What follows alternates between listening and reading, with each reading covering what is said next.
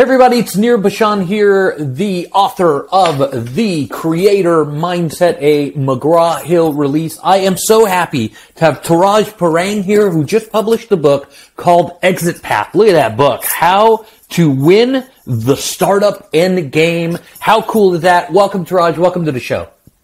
Excited to be on the show. Thanks for inviting me. Awesome. Yeah, absolutely. Touraj, something I ask everybody, why this book and why now?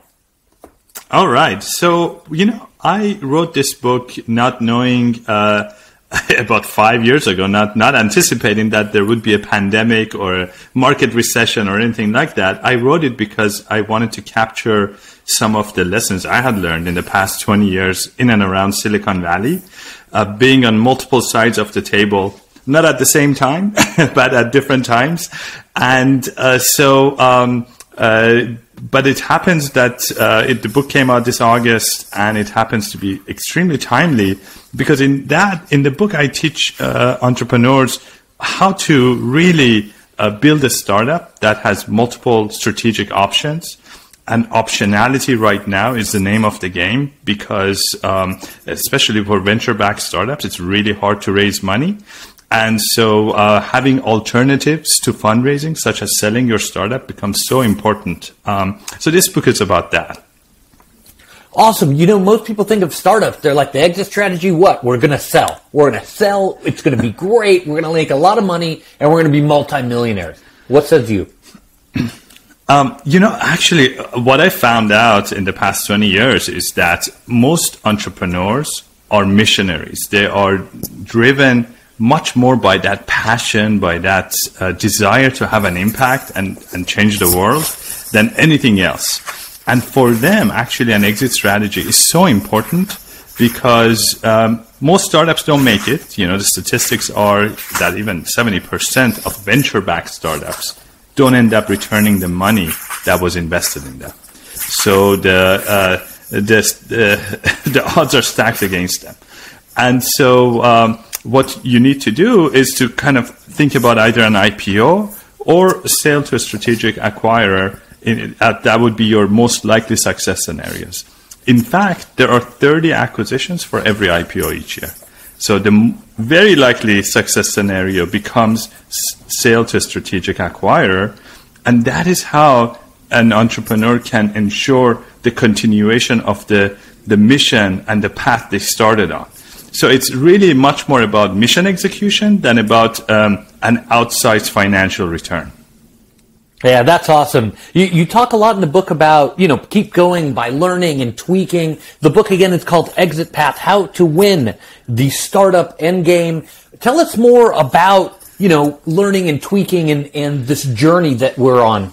Yeah, success, I found, is a balancing act between long-term and short-term execution, right? So what happens, especially when you're an entrepreneur or in any kind of endeavor, what is urgent seems to crowd out what is important. You put out one fire after another, and before you know it, you're kind of going down a path that you don't even know where you're going anymore.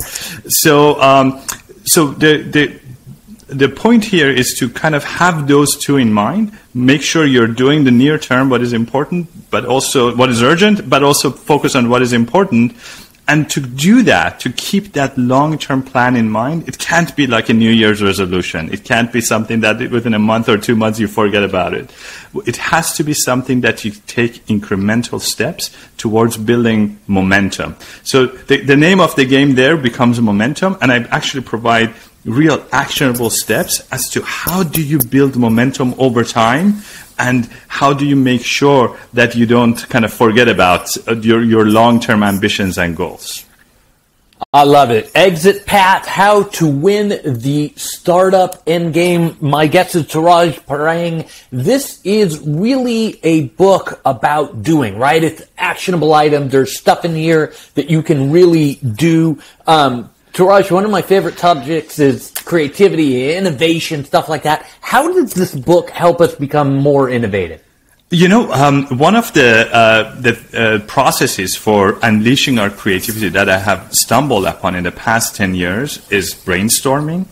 And for a lot of people, brainstorming is not a rigorous process, but actually it is. A lot of creative professionals engage in this thing called brainstorming. It's actually a real discipline.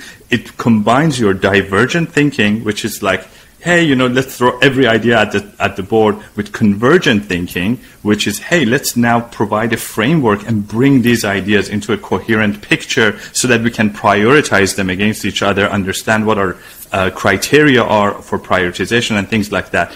I really go deep into that in one of the chapters in the book, talk about in the context of creating your exit strategy, but it applies to anything.